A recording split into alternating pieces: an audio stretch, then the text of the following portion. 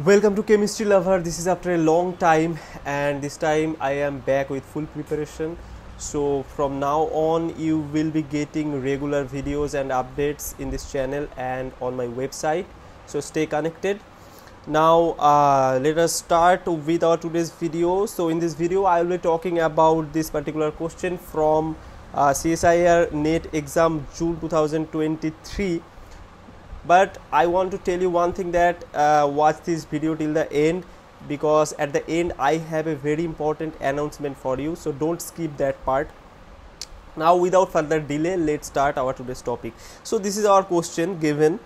You can see in the question we have this this particular thing as one component, and this is other component, the aldehyde. So we have one aldehyde part and other is one alkene part, but in that alkene we have a leaving group, OTF, a leaving group, right? So this is reacted with, the reaction condition is here chromium chloride and nickel chloride, but nickel chloride is used in catalytic amount. So what will be the product? You have given with 4 options. You have to tell what will be the product. Now this is a very well known name reaction, and if you know the reaction you can predict the product very easily.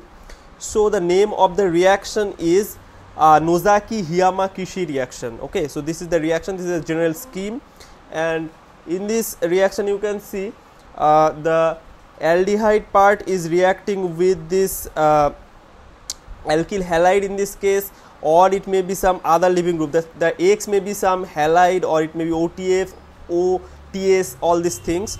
But the important thing is this R prime must be allyl group or vinyl group. Okay, so this is very important. And if you react these two in presence of this reaction condition, the chromium chloride and nickel, so it may be chloride or bromide, anything like that. So basically you need chromium 2 and nickel 2, these two species, and you will get this coupling product. Okay, so now let us look into the mechanism. So this is the mechanism. The mechanism starts from here, where nickel 2 is actually reduced to nickel 0 with the help of chromium 2. So chromium 2 helps to reduce nickel 2 to nickel 0. So this is very important step. Now this nickel 0 is actually undergoing the oxidative addition with this R prime X to give you this metal complex. Now in step 3 we have this transmetallation or metal exchange. So this R prime and this X group, they migrates from nickel 2 to chromium 3. Okay, so this is a very important step. This is cross step, and you can see we started with chromium 2, but in this step we are using chromium 3. So that is actually generated in step 1. So step 1 is very important. First of all, it is generating nickel 0, which is inducing this oxidative addition, and at the same time it is generating nickel 3, and that is used here.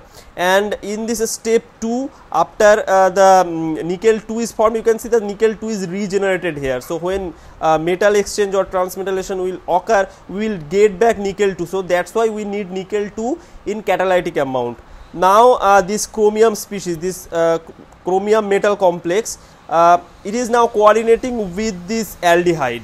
The carbonyl group of this aldehyde will coordinate with it, and then the R prime will migrate onto the carbonyl group, and you get this metal complex. Now simple hydrolysis will give you the coupling product, and you generate nickel chromium 3. So we started from chromium 2 and we are getting chromium 3, right? And this chromium 3 will again be used here, but this is not in catalytic amount, right? Because this chromium 3 is not a simple chromium 3, it is actually chromium 3 oxide. Okay, so that cannot be used for the formation of this metal complex. So that's why we need chromium 3 in stoichiometric amount, and we need nickel 2 in catalytic amount, because we are regenerating it. So this is the mechanism.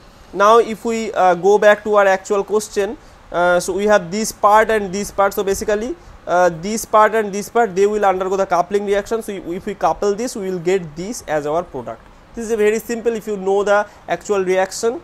So our correct answer will be option 4, right? So this is how you can answer this question.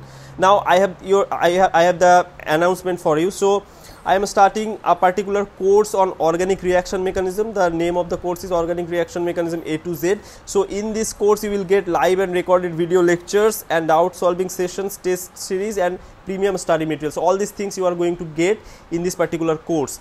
I will bring a detailed course announcement for this particular course in this channel, so for that stay connected. Right now if you have any query about this course, you can ask me in this email address, or I will be attaching a Google form link about the course survey. You can fill that form if you are interested, and the course will be starting from August 13. Okay, so hurry up, and that's for you. So thank you for watching and have a good day.